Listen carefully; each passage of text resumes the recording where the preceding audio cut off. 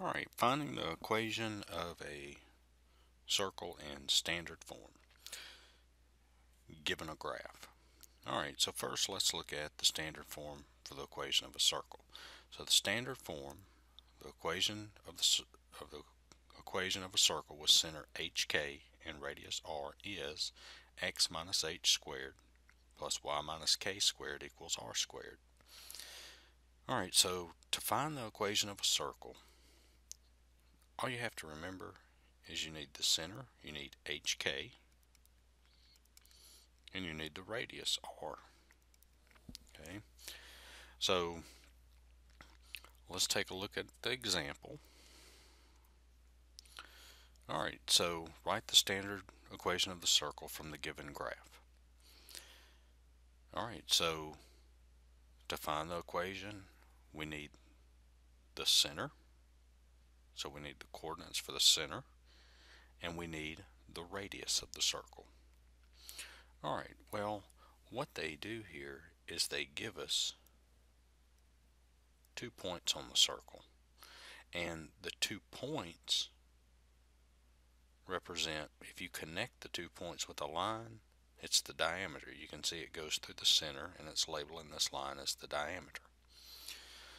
Alright, so if we have the diameter, we know the radius is half the diameter. So we can find the midpoint of this line. Okay, so if you're at this point in math, then you should have gone over the midpoint formula and the distance formula by now. So I'm going to assume you know how to do that, and hopefully you can see these. But this is the point 36. This is the point 54. Okay. All right. So let's find the coordinates of the midpoint.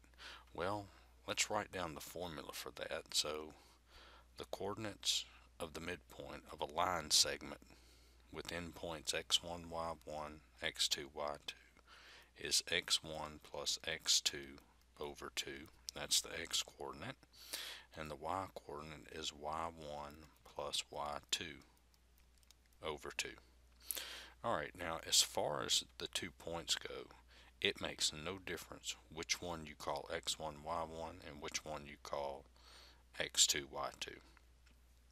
I guess what we'll do here, we'll call this point x1, y1, we'll call this point x2, y2, and like I said, you could swap them if you want. Alright, so the center is x1 plus x2 over 2, and the y coordinate is y1 plus y2 over 2, and so the center is 8 over 2, 10 over 2, and so the center is 4, 5. Alright, so that's the coordinates of the center. Alright, so I'm going to go ahead and write that right here. Center is 4, 5. Okay. Alright, so now we need the radius. Alright, so the radius, well, I can find the distance from here to here using the distance formula. Let me go ahead and write the distance formula down. So remember, the distance formula is the square root x2 minus x1 squared plus y2 minus y1 squared. Alright, so now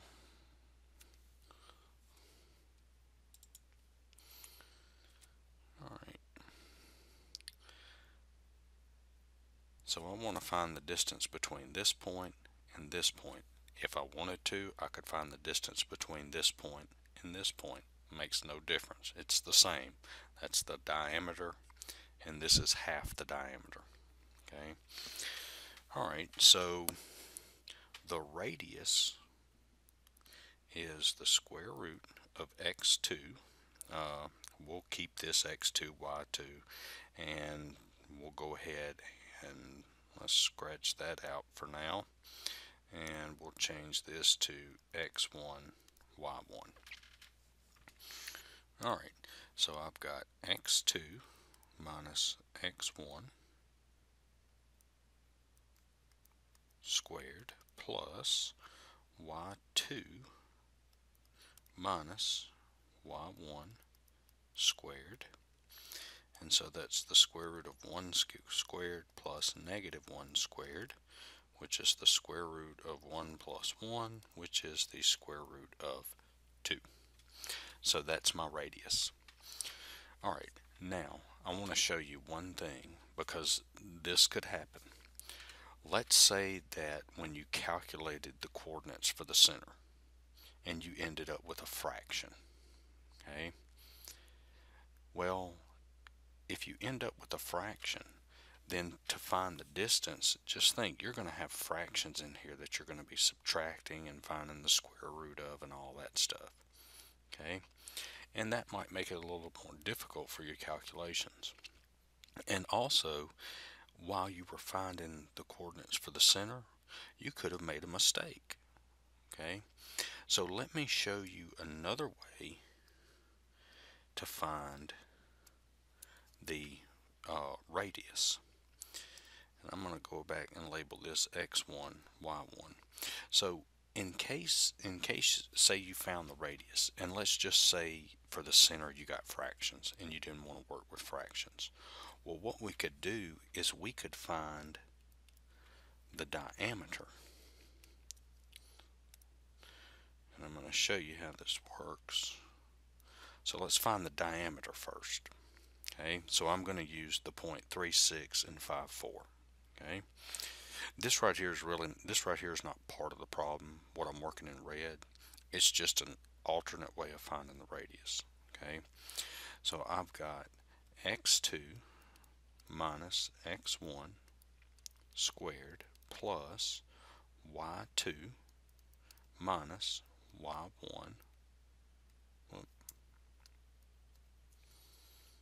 minus y1 squared. So that's going to be the square root of 2 squared plus negative 2 squared equals the square root of 4 plus 4, which is the square root of 8. And then we know the square root of 8 is 2 square roots of 2. Okay, so that's the diameter. Now watch this.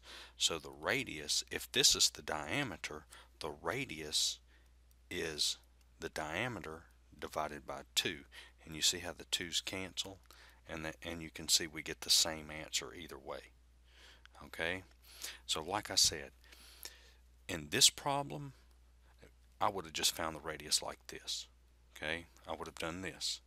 But if you come up with a center that's a fraction and you don't want to deal with fractions in here, use these 2 points and then find the diameter and then just half it. Okay, that's one way to look at it. And if, say, this point is a fraction and this one's a fraction too, well, then you're just going to have to work with fractions. Okay, but that's what I showed you here in red. That's one way that you can avoid fractions if you get a fraction for the center. But we didn't, so we would have just done this. We would not have done this. Okay, so hopefully I'm not confusing you. Alright, so let me erase this. Let me get this out of the way.